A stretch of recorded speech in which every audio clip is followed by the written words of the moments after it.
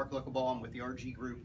Today we just want to give you a real quick overview on easy hose selection, kind of the differences between the hoses, and talk a little bit about the 100R ratings.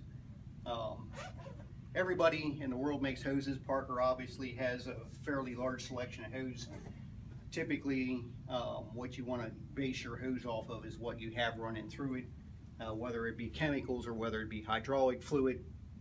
And the easiest way to kind of tell what the construction of your hose is going to be is whether or not there's a 100R rating on it. The 100R rating is an SAE standard that's pretty much the same across the board no matter what the manufacturer is. It stands for the Society of Automotive Engineers. Typically that 100R rating is noted on the hose, whether it be our hose or anybody else's hose.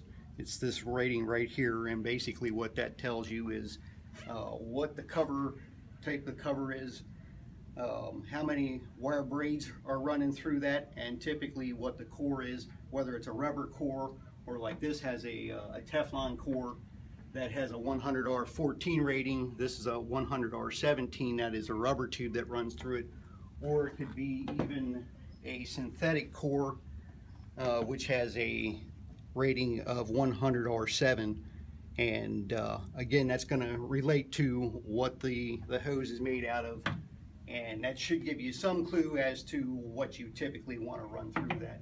As far as the hydraulics go, most of the ones you're going to find out there would be a 100R1, which is a single wire braid with a rubber cover, the 100R2, which is basically a 2-wire braid with a rubber cover, and then you get into the 100R 17 rated hose, which is essentially a single wire braid, which does have a higher working pressure due to the tensile steel braiding that runs through it, and then it is a synthetic rubber cover that goes over the top of it, and now that is a tough cover. There are various sizes available.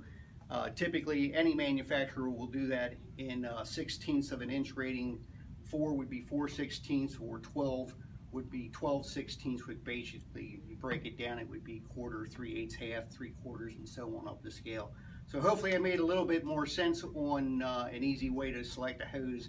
If you're not sure, you can always talk to whoever you're buying your hose from, a Parker distributor or the stores, whatever. They should be pretty well versed on what type of hose goes with what type of fluid. Thanks, have a great day.